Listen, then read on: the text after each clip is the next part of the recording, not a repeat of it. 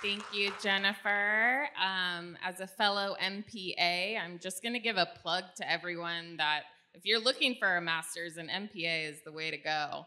I also want to give a shout out to someone who is not in the room, but who has been super involved with After the Fire in the past, and that's Tatiana Hernandez, who's a dear friend, and so I will be bringing up some of the partnerships that we've done with her. But I want to first just kind of level set with what a CDFI is, who is Impact Development Fund, but to kind of benchmark my presentation, there was someone who was speaking on the first day who said, wouldn't it be nice if there was a consolidated application during the recovery process that took in all sorts of coordinated resources and you could apply for a bunch of different programs? That's currently what we're doing. So if you're interested in that, dial in and buckle up. I have a lot of lessons we've learned along the way.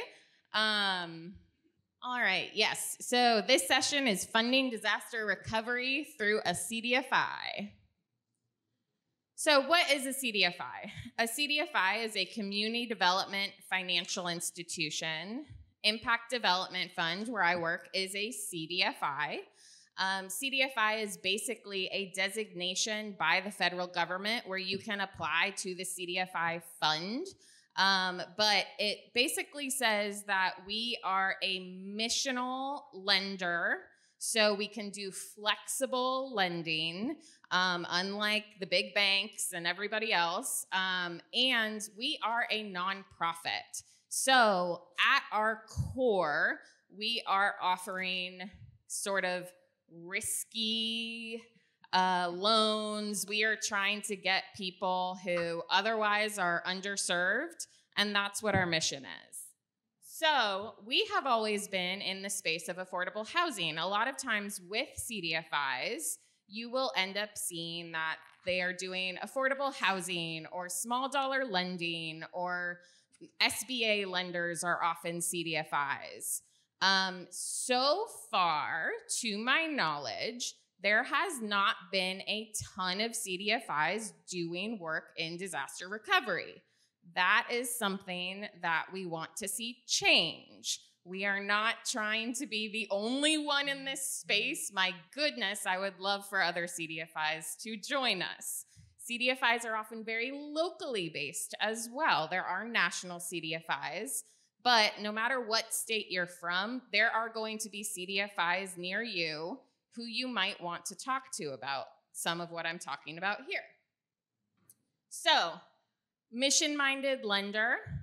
We have a team of expert underwriters across the board. We have backup of a loan servicing and management team who is very financially capable. And we have established history with client-facing populations. Specifically, we have to lend majority of our corpus into things that are for LMI populations, low to moderate income, which is 80% of area median income or below. We can do stuff above that, but it just needs to be charitably minded and mission minded. So we, as Impact Development Fund, have a long history of working with all sorts of state and local agencies. We also work with a lot of various nonprofits around Colorado and in some other states as well. And we had the opportunity to talk to them individually about some of the things that they wanted to do in disaster recovery. And I kind of created this little funnel here because this is what we're going to talk about today, where you'll see up there, there's the Department of Local Affairs, there's Community Foundation of Boulder County, that's Miss Tatiana, who I mentioned, Colorado Energy Office, and Boulder County as well. And that funnels into what I'm calling a three-pronged approach of recovery, rebuilding, and resiliency. It comes through Impact Development Fund and ultimately out to the survivor. So I'm going to very briefly touch on these programs because the programs themselves are what I find kind of sexy as Chief Program Officer. But I know that that's not everybody's cup of tea. I am happy to talk to you about the various programs if you would like. But for recovery, that's where we're hitting up a lot of our renter population in some of these programs. So unmet needs is really just small grants that go out to individuals for various needs. Housing support program is a $2,500 rental stipend that goes straight to their landlord. Rebuilding, that's where we have some of our traditional loans and our forgivable loans through the state. We've also got rebuilding grants. We've also got the tax rebate for the county. Resiliency, we have mitigation traditional loans and forgivable loans, a mitigation grant. So all of those things are going to be for home hardening. So they have to meet certain metrics in order to get some of those funds. And then the Colorado Energy Office rebates, which are like heat pumps and some of that stuff. So it's been a while since Marshall Fire. It's been 2 years and 8 months. Marshall Fire happened at the end of December 2021. There was state legislation pretty much immediately after that. We started talking to the foundation on the philanthropic side with strategic discussions about how they were going to get dollars out. And that's important because the foundation, most foundations are used to dealing with other nonprofits. They're not typically doing direct grants to individuals. That's a whole other animal. And that's why it really complements what we do with lending and mortgages and all of that, because we're pretty used to seeing individual finance. So the first rebuild grant went out in August 22, first unmet needs grant. The state program went under contract.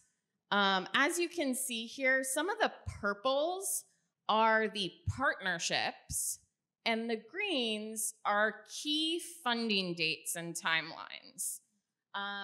This has been a very generative process. It continues to be a generative process.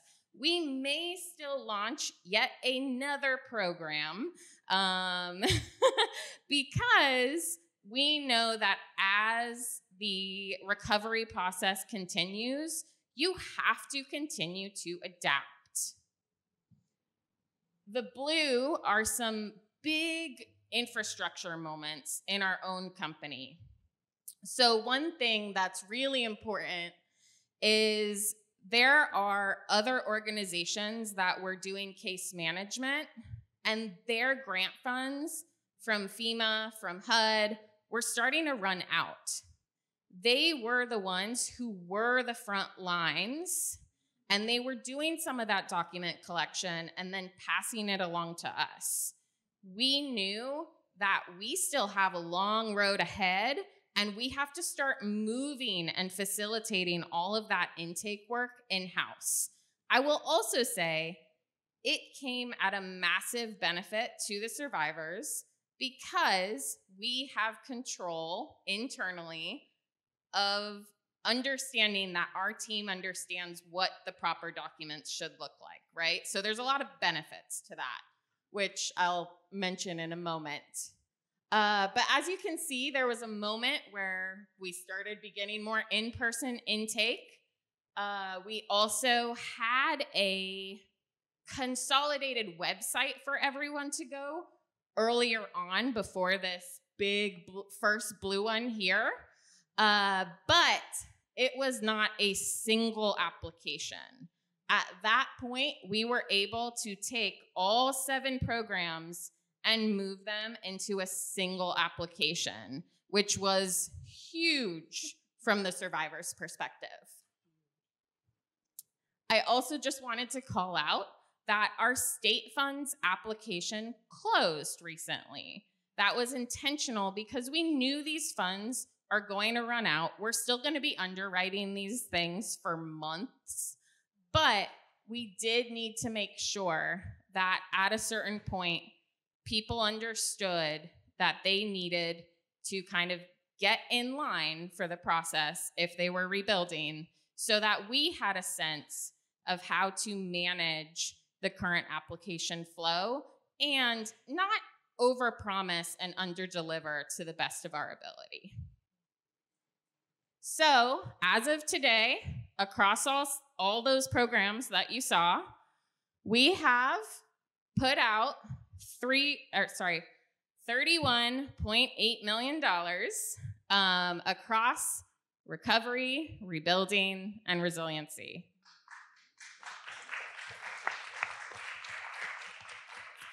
We will eventually, I'm anticipating through July of next year, we will likely get to about $45 million.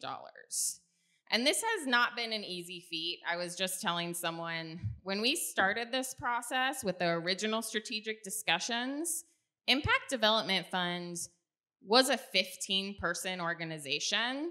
We are now 52.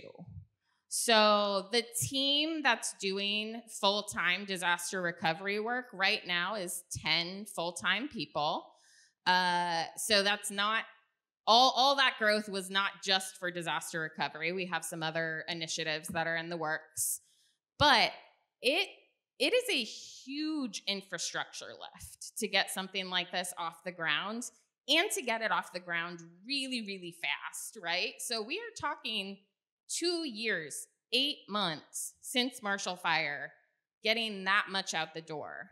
And I want to say, too, that right now, across the Superior, Louisville, and unincorporated Boulder County, we have 55% of people back in their homes and 82% permitted or in process of permitting, which is huge.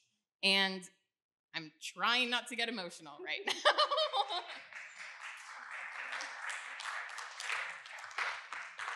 So we still have a long road ahead. We're still learning a lot. And I will say, one of the things I've loved about this conference has been addressing that professional burnout piece, right? Because it is a real thing. And we desperately, I don't know that we can just go disaster to disaster to disaster. So one of the things that we're really focused on right now is knowledge sharing so that other CDFIs can do this in their communities. This is something that I want to see other people take up the torch on. I think they have the infrastructure and skills to make this work. There's just not a lot of people or playbook or molds. I know that's the stuff we've been talking about at this conference, but there's not a lot that has been done prior to this. And so people just don't know that that's happening. So I'm really grateful to be able to share today, because these are the things that also I think keep all of us from burnout, right? Is to be able to see all these other people in the room who are working really hard to do the good work in their communities as well. So the other couple things I'm going to share, there's a lot of text on these slides, but I figured they would get shared to you all later. I also want to call out that my colleague in the room, Jamila over there, has some of my business cards, as well as you can grab me after the conference as well. We are happy to talk to you through lessons learned. But these are just a few that I wanted to point out. So I cannot understate the incredible benefit that has come from sharing documentation across programs under one roof. To be able to coordinate and to be able to have our entire team meeting weekly. They might have their program goggles on most of the day, but they can go across the hall and say, hey, have you worked with blah, blah, blah? I think they're eligible for your program. Cannot understate the importance of that. Cannot understate the fact that when the rebuild grant requires a permit, we know that they're eligible for the Boulder County tax rebate, and we can say, hey, we're also going to pipe you through this system. Cannot explain how incredible it is to be able to connect those dots for folks. But yes, it has been a very high infrastructure lift, staffing lift, to be able to get, these websites and everything live. It's a lot, and we've all said it before. The finances are not necessarily there, but I do want to see this model moving forward. And I also want to mention that we do have the balance sheet ability to float funds. So as a CDFI, because of our size and because of our ability to have a risk profile where we're comfortable for this stuff, we were able to float $7 million for the state last year. That's not something every nonprofit can do. And so it is an important thing if you are talking dollars out to survivors as fast as you can. That is something that should be a part of that calculus, is understanding that there might be an agency who can kind of bridge the fact that dollars from other partners can be slow to get there. So adaptability in general is key. There are constant guideline revisions and changes, like I mentioned. And a lot of that comes from really great partnership, such as with the Community Foundation, where we can say, hey, here's what we're seeing, and here's how we think we need to change or tweak these little aspects moving forward. So every few months, there will be a new guideline change on our website saying, oh, actually, now we can do reimbursements because people have certificate of occupancy. That's a new thing we have to do now. Oh, actually, we can do this program with smoke and ash damaged facilities, which is huge. It's monumental. It is a heavy compliance lift, but it is a better coordination strategy for duplication of benefits. We do not have eyes on every single program out there, but we have eyes on 80% of the programs right now. And so there is not this level of fraud, of duplication of benefits that has happened amongst other disasters. That being said, when programs are under one roof, there can be internal frustration. Why am I qualifying for this but not this? I see you laughing. I 100% know you understand what I'm saying, because they underwrite income differently and all of that. But moving intake and case management in-house really, really, truly was a game changer because of that control over, is the documentation being submitted correct? And I can make sure that our people are not over-promising what people are eligible for, because I know that my team knows what people are eligible for. It is important for us to retain staff talent with this skill set. We all know that disaster recovery tends to be a boom and bust industry, and that is something that we want to mitigate from. So as this disaster recovery winds down, we're placing people on other portions of our team internally who can then be ready for the next mega fire in Colorado. I will say, because we are so far down the line, as I mentioned, with where our COs are at and where our permitting is at, we can tell you where we're at in the process now is that we do have the most vulnerable populations coming through now. We do have very complex smoke and ash and reimbursements and all of these things that the underwriting time has gotten significantly longer on individual files, but it is great to have that applicant coordination within the team to push them through a little bit faster. So, and I mentioned the skilled in underwriting. I mentioned the fact that we are working towards closeout, which is a strange process because you also have to make sure that what we're talking about internally to make sure that everyone on this team has jobs does not mean that we are pushing that message out to survivors, right? Because we have to be careful. We don't want them to feel pushed through this process, but we do want them to feel encouraged and prompted to say, get your applications in, right?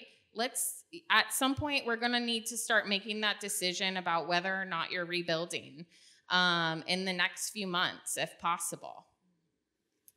And then really the biggest thing is that we are limber enough to continue to invent programs, to change programs in our work with Community Foundation.